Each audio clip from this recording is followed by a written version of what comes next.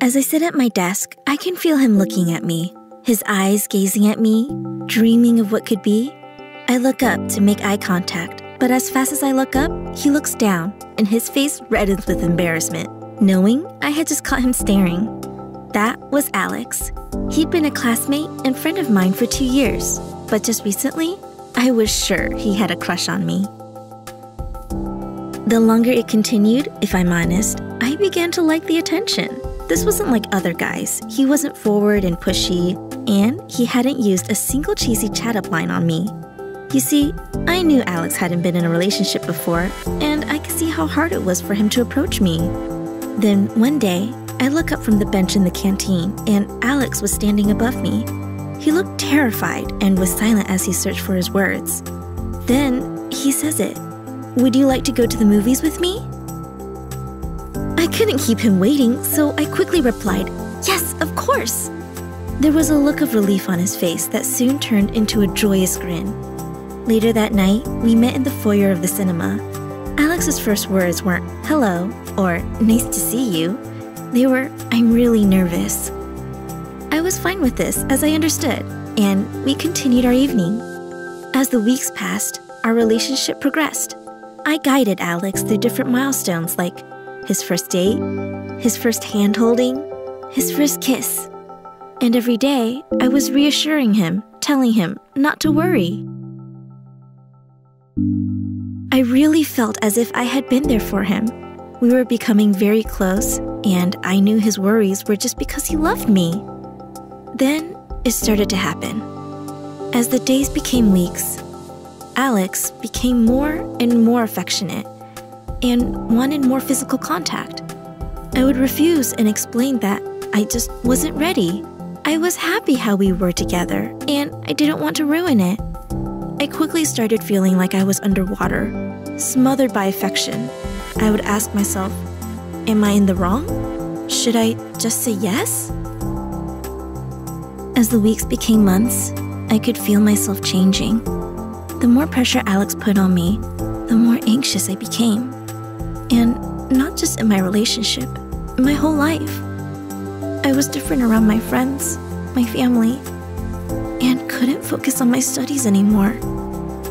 Just 3 months ago, I was happy, holding my boyfriend's hand and guiding him through his first relationship. Now, that boy has gone, and it feels like he's forgotten everything we went through together. I would lay in bed, my mind racing like I was trapped inside a bad dream. But I was awake, wide awake. I would spend every moment of the day and night thinking about our relationship. This was a feeling I hadn't experienced before.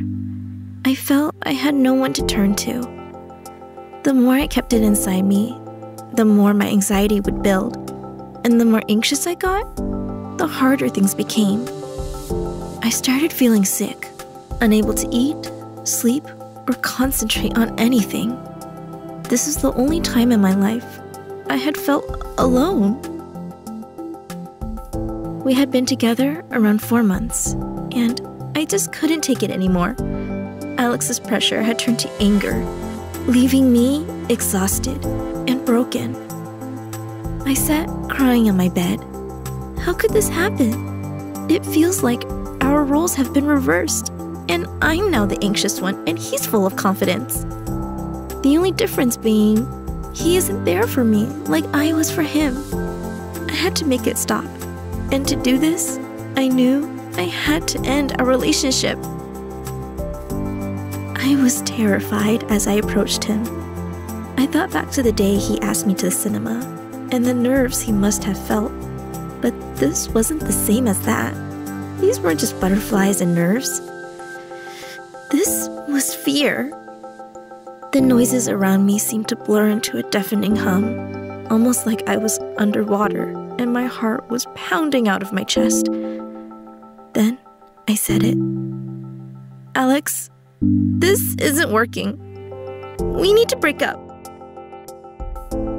The look in his eyes was one I had not seen for a long time, but one I remembered well. It was how he used to look at me, anxious, worried. He was now back in a situation he hadn't been in before.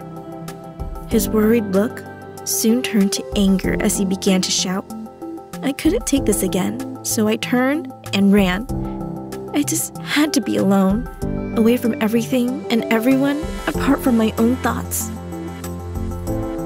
I sat and reflected on everything that had just happened over the last 4 months, of the anxiety-inducing relationship roller coaster we'd both been on. Why couldn't he understand and respect my feelings like I had his? How had the boy I was beginning to fall in love with turned into someone I ended up feeling like I just didn't know at all? 2 years have passed since this happened, and I still know Alex. In fact, we're back to being good friends again, and we can actually laugh about what we went through, both knowing we learned some valuable lessons. Alex learned that he has to respect other people's feelings like they respect his. And I learned that it is okay to say no when you are not comfortable doing things. We have both now moved on and are in new, happy, understanding relationships.